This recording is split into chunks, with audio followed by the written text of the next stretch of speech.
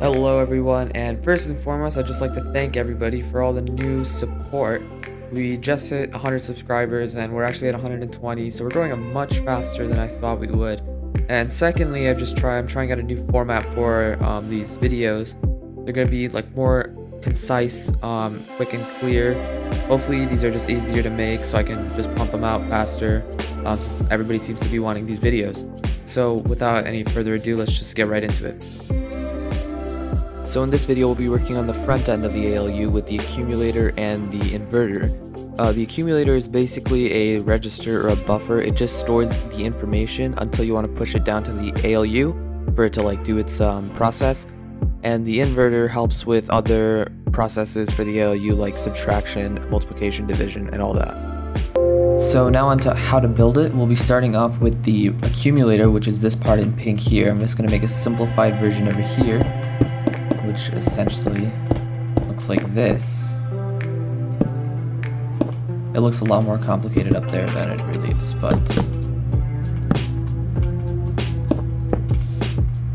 whoops, that goes there. You have to put a comparator on subtraction mode, and here is basically a simplified version of what's going on up there. It looks a lot more complicated here, but you can see the lever, the button, lever, button, and then you've got the repeaters, the comparator, just going right out.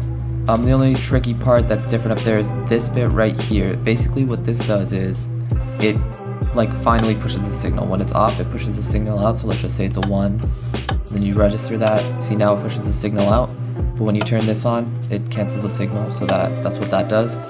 And I just hooked it up to one continuous line and just as one lever up here, and I kind of had to mess with it a little bit down here.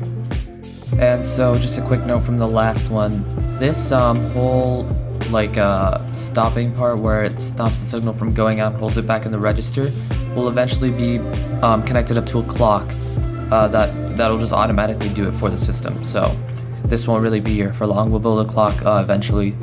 But next up we have the inverter, which is this blue and green thing here, and essentially what it does is invert the signal. So if I just click the blue line, you can see the entire blue line went off. So essentially what it'll be doing is inverting the bigger number by making a negative and then adding a negative to the positive, which then like works out and becomes subtraction. And then multiplying and division comes in like a little later with some more pieces, but this is basically the fundamental core part, and I'm just going to stand in front of it for now. You can pause the video here and just build it.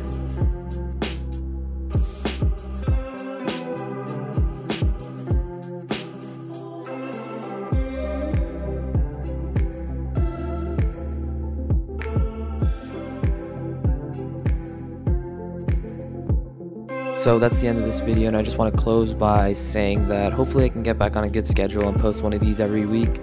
Next week I plan on doing more back-end stuff like buffers, probably the rear buffer and something else. I haven't thought of that quite yet. And also thanks so much for the 121 subscribers. Hopefully we can get that to 200, maybe 1,000 by the end of this year. But yeah, thanks for watching, and I'll see you in the next one.